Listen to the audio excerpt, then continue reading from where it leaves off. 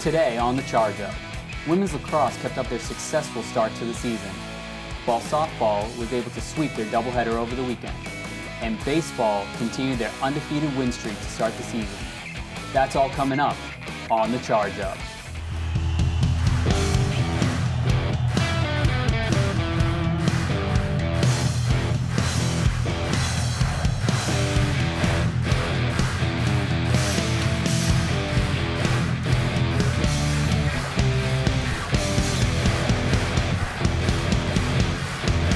Hello and welcome to The Charge Up. I'm James Cassidy, and with me today is Christy Geronimo, Devin Maida, and Eric Nybro. So how was your guys' break this last couple of weeks? Did pretty much nothing. Had a couple of interviews. Nice. Somewhat productive. Yeah, I felt like I was on the beach watching all the Instagram stuff going up and down, but I was not at the beach. You know what? My couch was really nice, so that was a good thing. Gotta love it. Nice. Sounds like you all had an exciting break over this. Oh, season. yeah. Definitely very exciting. Very exciting.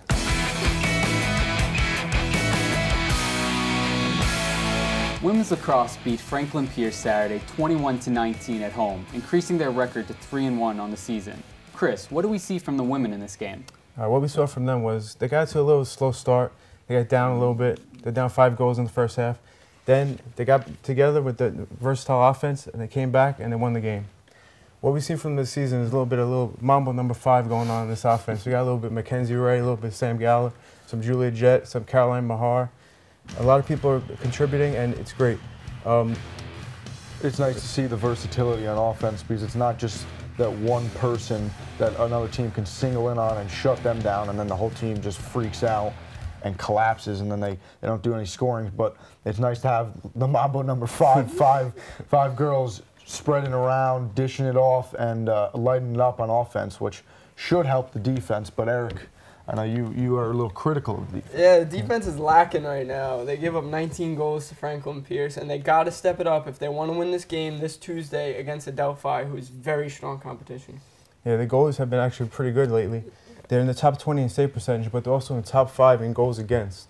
So what that means is they're getting a lot of shots on goal against them, letting a few in, but it's great to see them have a great save percentage, but it's not good with the shots. Yeah, I mean, when you're giving up, the defense is letting that many shots on goal, there's only so much the goalies can do. I mean, they need a little bit of help, because if they're saving that much, which is nice, that's a good sign. So if you tighten up that defense, we're gonna have a pretty solid overall team, and I think they could do that. They got plenty of time left in the season to do it. Yeah, as Eric mentioned, they are playing Adelphi on this Tuesday. What are some keys you guys think that they need to really hit if they want to have a shot against Adelphi coming up? Well, they have to keep the ball away from Adelphi because they have a great offense also. So if you're able to keep them away from the ball with draw controls and ground balls, you're gonna stop them, and we're gonna be great on offense. Defense wins championships. It also wins games. This Adelphi team is very strong. They're probably our best competition going into the season, and they got to play well on defense. Yeah, it's all about they that. got a lot of firepower, so you got to clean it up on defense, and we know their offense is capable of competing with anyone. So just clean it up on defense, and the W's will come. Yeah, one thing I think is that they're coming to our house, so we can't be afraid of that Adelphi across their chest. We have to show up. We have to do what we have to do, and I think both prediction right here, we're gonna beat them tomorrow, Tuesday. I really believe that. Nice. That's what I like to hear. The Chargers will play Adelphi on Tuesday at Kathy Zolat Stadium starting at 7 p.m.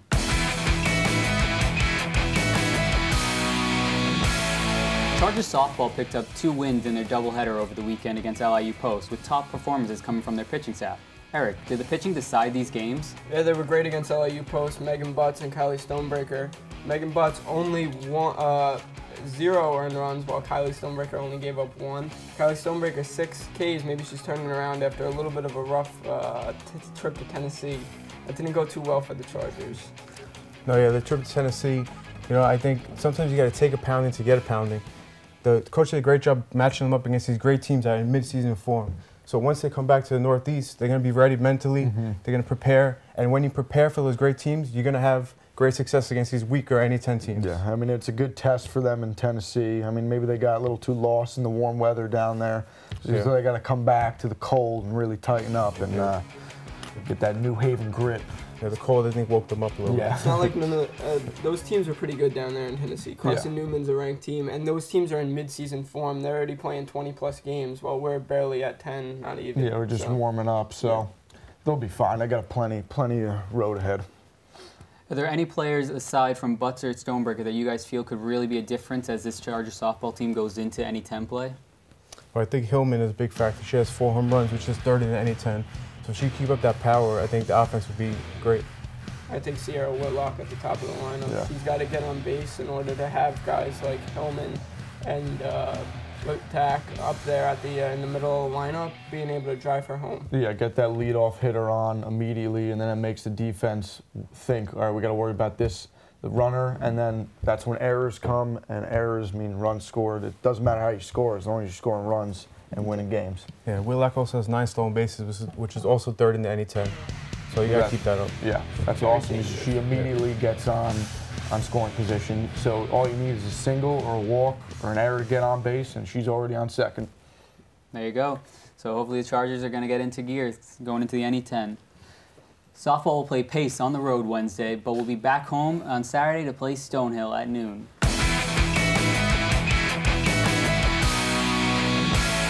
Chargers baseball continues to dominate the Northeast region with a doubleheader win against Goldie Beacom, increasing their win total on the season to 14.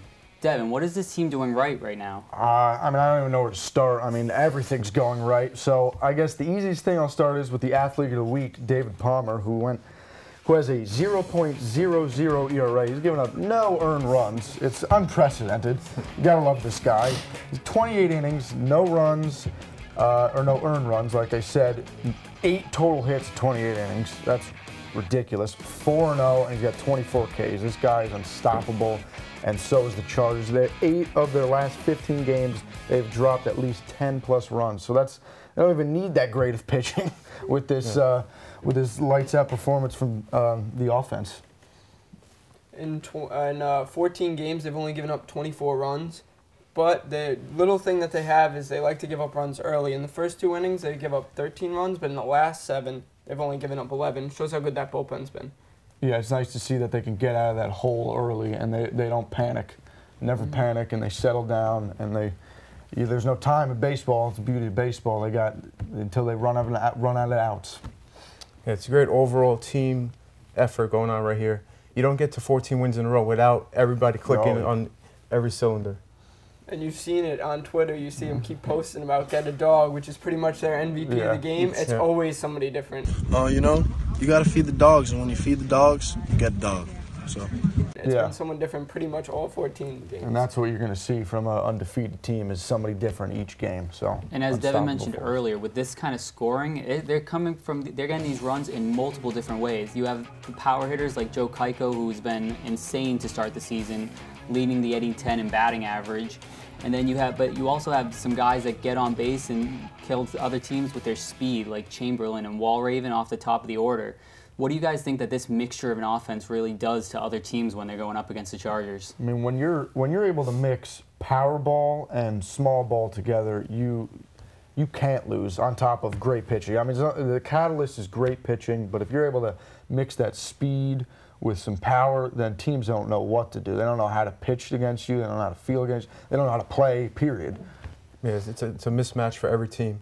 But one thing I would watch out for is like that mid-season slump that you see everywhere in baseball. Yeah. You see in the majors, you see it in college, you see it in high school. So, teams hit that wall in the middle of the season where like nothing's going right for them. But I think that this team has enough talent and enough pieces around them that if someone does go through a slump, they have the extra oomph on the offense to help that person out. Yeah, especially in the pitching staff of this team. Like we talked about David Palmer, but along with him, Tim Kennedy, who's also already 4-0 on the season. And then even behind him, there's Isaiah Mastry, who's already picked up a couple wins on the season, and Devin Damasco, who's picked up a couple wins. So this team can honestly throw out a different starter for multiple games in a week and still have a great chance of coming away with a W. A plethora of arms to toss at you. Yeah, Tim Kennedy, he struggled on Sunday in the first inning. He was throwing fastballs all the time, and the lineup really got to him, and he gave him 4 runs.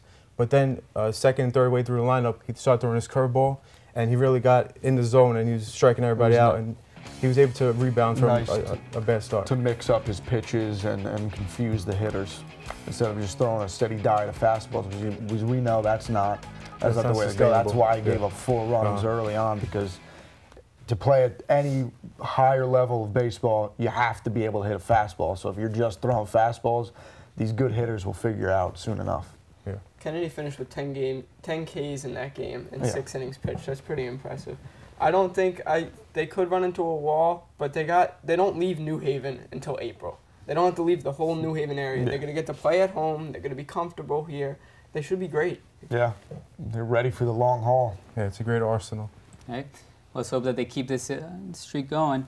With a 14-0 record, the Chargers are the only undefeated team left in all of Division II baseball. The last time the Chargers started this well was in 1995 when they went 18-0.